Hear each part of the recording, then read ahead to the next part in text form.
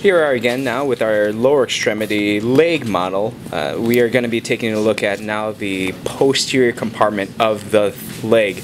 These are our main plantar flexor muscles. Plantar flex, or even flexion, remember we talked about the toes being like our hands, and when we curl our fingers like this we call it flexion. Same way as we curl our toes in that direction, they're called flexion.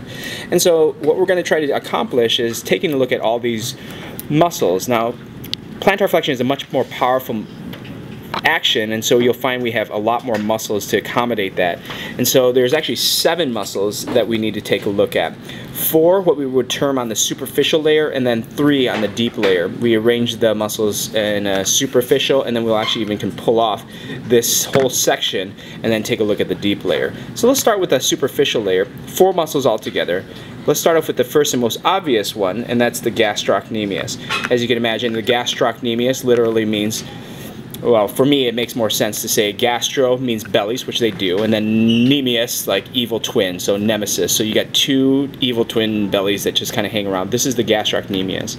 You'll notice that it lays on top of the second muscle called the soleus muscle. The soleus makes up actually most of the bulk of the calf. Gastroc tends to be a little bit thinner than soleus, but you can see how thick soleus tends to be. Very, very large muscle. Very powerful plantar flexor muscle, while the gastrocnemius kind of hangs out on top. As you can see, all this is all soleus. All this is soleus. So my fingers are on soleus here. My fingers now are on the gastrocnemius. Alright, so that's 2. The third one is this really small one that comes from the lateral side of the gastrocnemius, or lateral side of the lateral head, or medial side of the lateral head of the gastrocnemius, and that's the plantaris. You'll notice it's just about the size of your thumb, and then becomes essentially just a long tendon. So when we take a look at this, a lot of people ask, well, what does it do? Well, clearly it helps plantar flex and flex the knee a little bit, but in terms of true tension producing, it's really not there. But all 3 of these insert on the calcaneal tendon. A lot of people call this the Achilles tendon. Calcaneal tendon is more anatomically appropriate. So let's take a look. Let's pull this off. These are our 3 superficial ones, and then there's a 4th one right here. Voila! This one's called the Popliteus. Aptly named because the popliteal right behind the knee. So this guy initiates flexion of the knee, because kind of unlocking your knee, this guy does that by kind of turning your femoral condyles out of the condyles of the tibia and then allowing you to kind of bend your knees. So that's the superficial layer, all 4.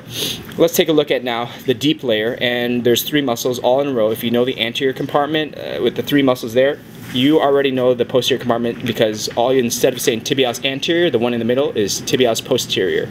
And instead of saying extensor hallucis longus, you say flexor now hallucis longus. And then this guy right here is flexor digitorum longus. Same names, just one word different.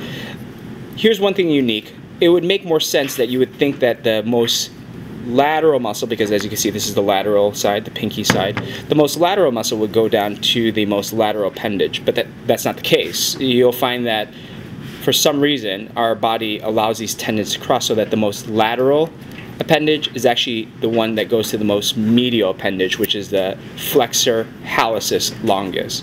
And then the most medial muscle, which you would think goes straight down and goes to your toe, it doesn't. It comes straight down and crosses over and becomes the flexor digitorum longus. So if I'm counting order, here's the fibula, and you're like, well, what's this muscle? That's the peroneus group or fibularis group. That's the lateral compartment. But here is flexor hallucis longus, flexor or tibialis posterior, flexor digitorum longus.